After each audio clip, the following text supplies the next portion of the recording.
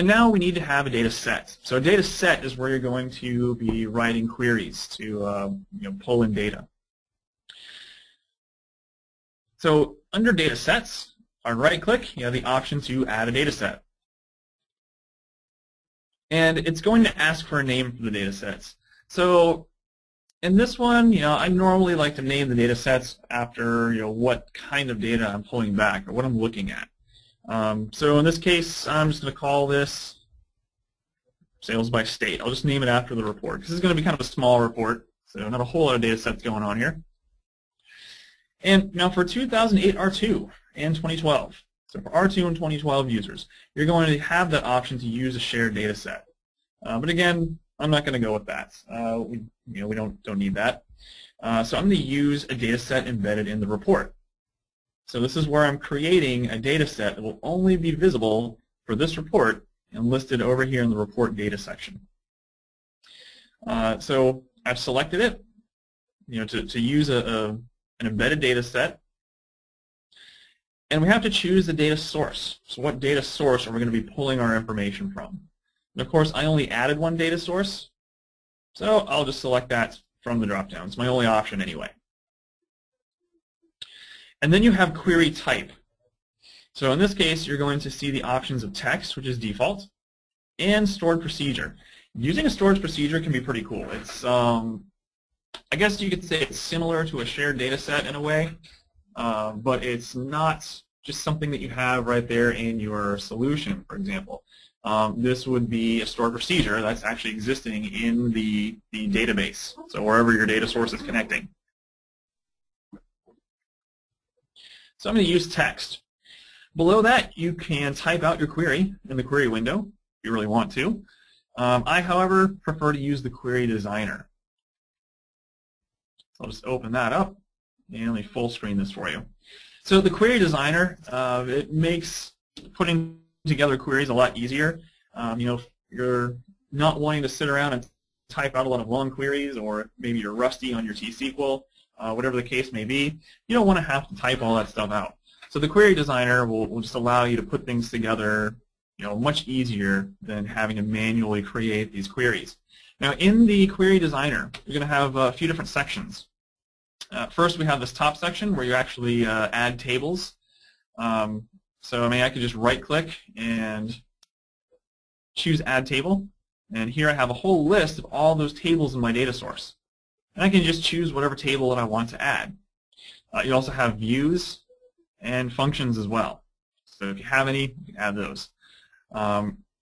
Below that, you're going to have the small section that will keep track of all the different columns that you're selecting from these tables.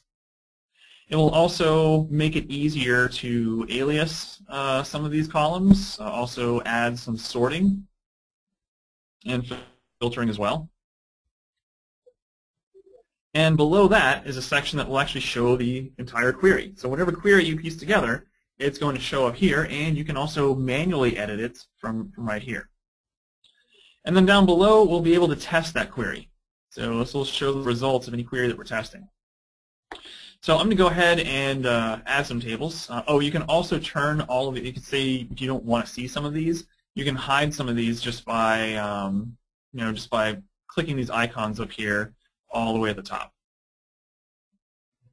So I just got rid of our results pane. I can bring that back.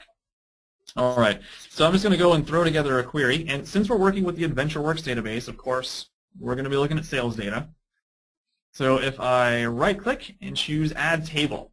So there's a few tables that I want to add here. Let's see if I can remember which tables we have. Let's see, there's the fact reseller sales. That's what I'm going to start with. So I'll throw that out there. Because what I want to look at is, how much money these different stores have been bringing in different cities and different states. So we're going to throw that out there, the fact reseller sales. I also want to know the names of the different stores. So we have dim reseller. So I'll double click that one, throws that out there for me. And I also want to know where these are located. So we have a dim geography table. All right.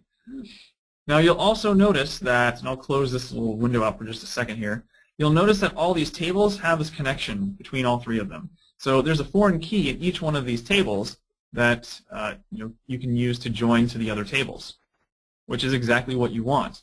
You can also change what kind of join, because you see if you mouse over, just hover the mouse over that little diamond in the middle, it'll tell you it's an inner join. It tells you what is it, what the key is that you can use for the join. It also bolds them for you right here, the foreign keys, for example. Now you can change the type of lookup that is by clicking on it.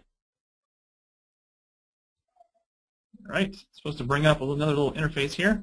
It's not going to do that for me. So if you right-click, you can change the type of join it is by selecting all rows from one or the other.